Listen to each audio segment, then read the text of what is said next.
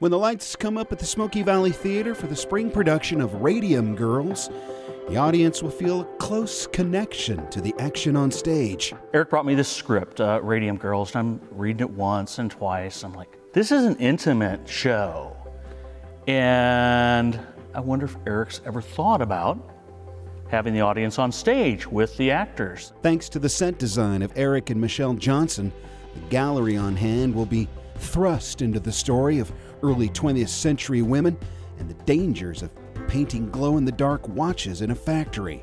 Young ladies, they were painting dials, watch dials, and actually had radium in the paint. And it's a story of what happened with them as we're going through it. It's a different challenge for the actors. They're just not here projecting out to the regular audience.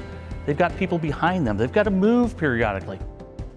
The play is based on true events and opens up Thursday with 4 consecutive shows.